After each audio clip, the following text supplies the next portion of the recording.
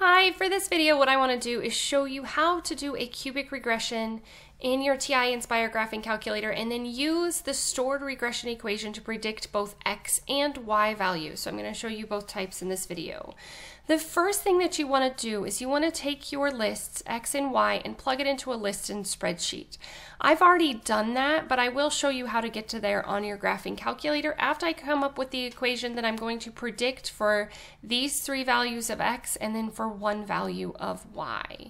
All right, let me grab my calculator so that we can start. So I have my calculator, and if I were starting from scratch or didn't already have information, I would open up a new document. But I already have the information in a list in spreadsheets. So you can also select the list in spreadsheet screen from here. So I'm just going to go to my current one that I have because I have my list in spreadsheet. Make sure you name it with something. In this case, I just named it x and y because there was no context. But you can name your variables whatever you want to be able to remember them. So if you notice, I already have all of the points that were on my last screen, all these points that I had written down, plugged in, so you didn't have to watch me type it.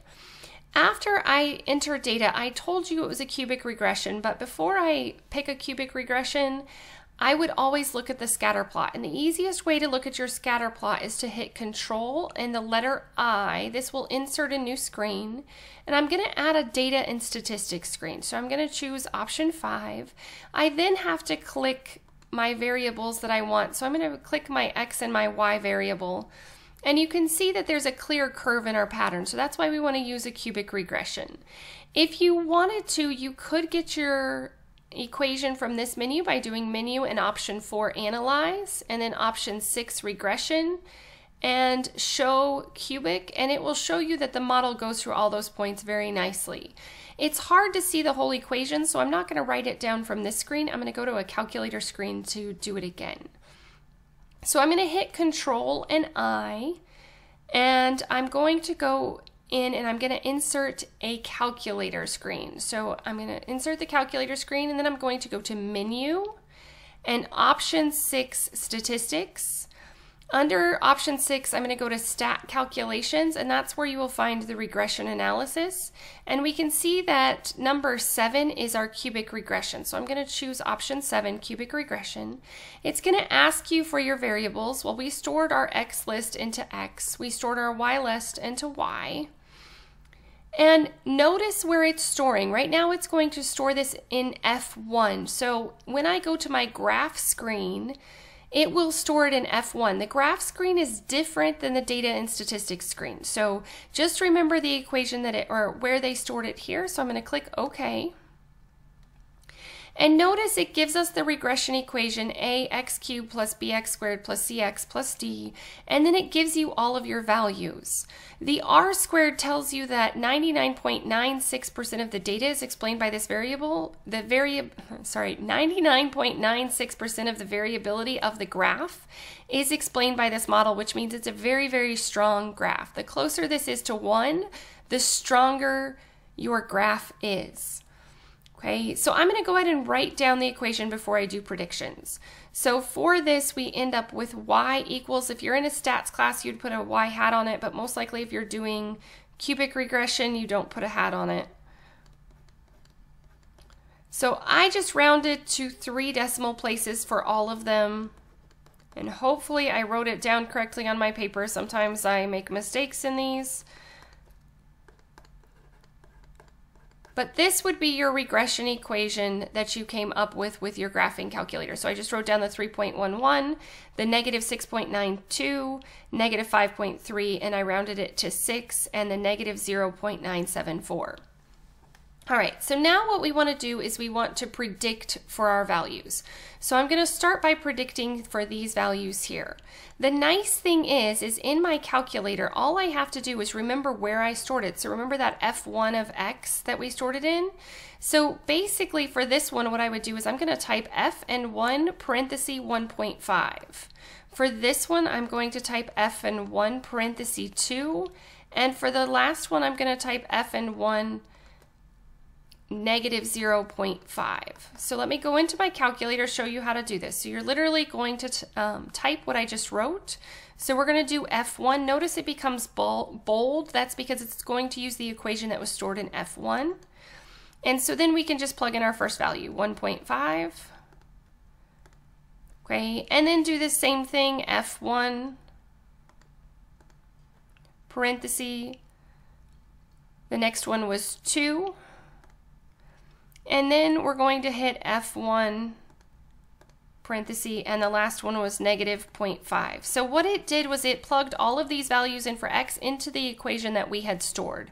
So negative 12.6, negative 11.9, and negative 0.26755, like depending upon how many decimal places you wanted to write it down, but let me go ahead and write that down. So this one ends up being approximately negative 12.637.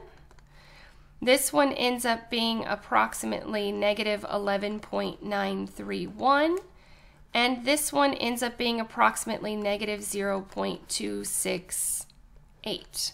So we have our predicted y values for our given x values. So these are all of our y coordinates for these x values here. So the next one, we want to use the model to find which x value or values occur when y equals negative 8. So the easiest way to do this is to go to a graphing screen on your calculator. So let me grab my calculator. I'm going to hit Control and I, and I'm going to insert a graph. So I'm going to go to number 2. Okay, it does have me at F4, so I'm going to go up. Let me just clear out the information that I have in here. I was doing some other stuff before, so let me just clear this out.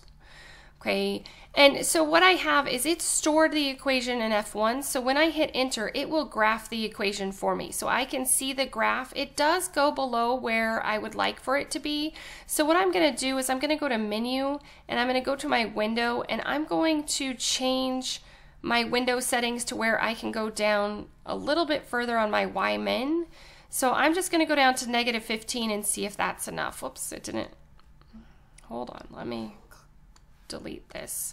All right, negative 15 for my y-min and click OK. That way I can see the graph a little bit better.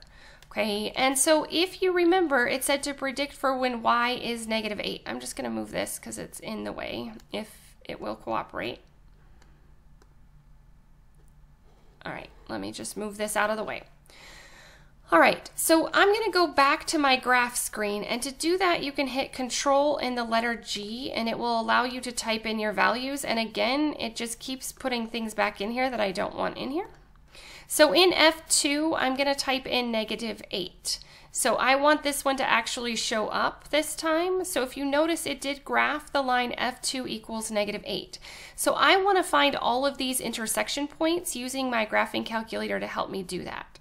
Okay, so we can see that this graph at this particular point intersects the graph in 3 points. So I would have 3 x coordinates that correspond to a y of negative 8. So what I'm going to do is I'm going to hit menu, and I'm going to analyze my graph, and I'm going to find the intersection point. So the first thing it's going to ask me is the lower bound. That means an x value that is to the left of my first intersection point. And then I'm going to just arrow over to where I can see it. Okay, and I'm just going to grab this. So our first one would be negative 1.16. So the first x value is negative 1.16. Okay, the second x value, and I should put approximately.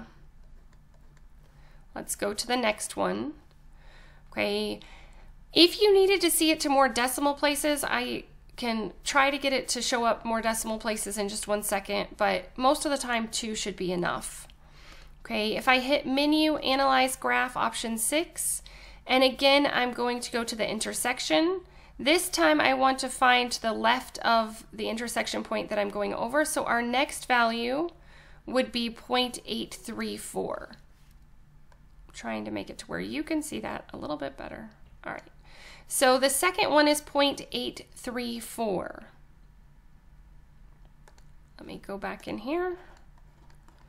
And then for our last one, because we have a third one, I would just do the same process again. So analyze graph, go to the intersection, and we can see that it's at 2.34. So for this, remember that what you want to do first, let me just kind of recap, is the first thing you want to do is enter all of your values into X and Y, see what kind of model that you should use, come up with your equation in the calculator screen, then you could plug in your values for X, and then you can use your graphing screen to help you come up with your values for X for a given Y coordinate. As always, thanks for watching. If you have any questions, please let me know. If there are additional topics you need me to cover, please let me know that as well.